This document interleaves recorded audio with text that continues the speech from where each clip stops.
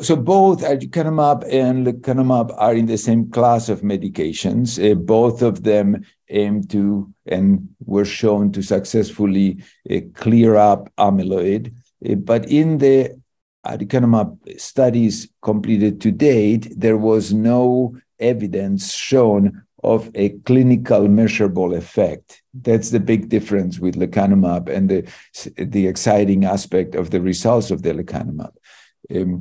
The situation currently, at least in the United States, is that the CMS has decreed that they would not cover the cost of aducanumab unless within a study, within a prospective study. And so access to it is significantly curtailed, and the questions about risk-benefit are much more significant than in the case of lecanemab.